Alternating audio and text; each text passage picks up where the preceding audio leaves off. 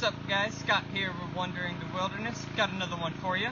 Out here on this pond again, trapping some beaver, and caught another one. This one's probably a 2-year-old.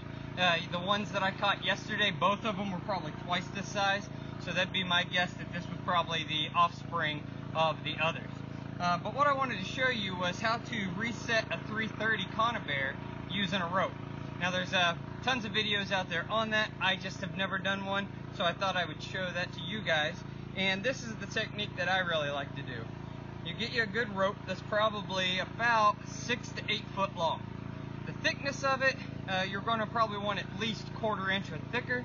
This one is probably 1/2 inch, a non-static line. This is a climbing rope, so this isn't going to break. These springs have a lot of weight on them. And if you can take a look here on the 330 trap, it has these eyelets, or these loops at the end of both sides of the spring. So the way to use this technique is you run the loop up one end and through the other. So you have both ends of the spring, the rope is through. And you take your tag end of the rope, both ends, and put it through your loop. Okay? I like to adjust it to where it's on the top of where the opposite side of my catch. Okay? So then what you can do is, you can see how I got that rigged up. Alright, you want to step on or support the bottom. Some people may not like the way that looks. Sorry, it's just part of trapping.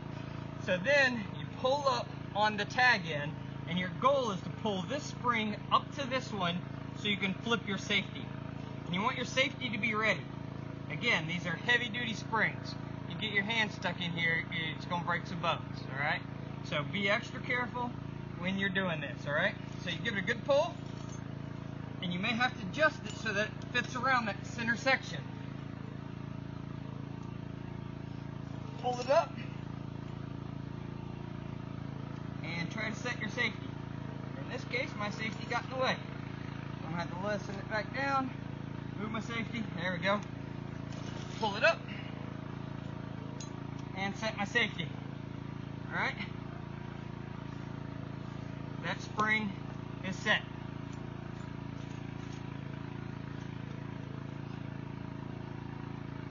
Get it out of the loop.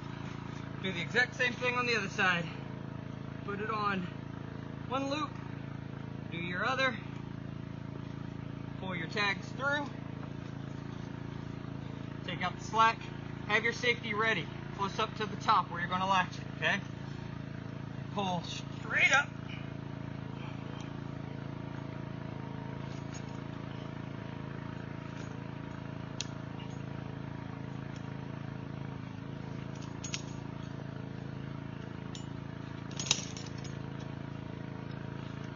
And flip your safety. Alright, so now the springs are both set, but the safety's on, so you're not going to catch yourself. Alright? Move these two springs over to the pivot point on the trap. It should open up, and you can remove your catch. As you see, that's a pretty good sized beaver. Alright? Now, your trap is ready to reset. Just be careful when you're setting this back in. When you set your dog on your trigger, these safeties are going to come loose. And the other thing to be mindful of, and I've caught myself on a couple times, is after I've set my trap, the safety in the water has flicked back over the spring. And so I've lost my trigger to actually release because the safety's set.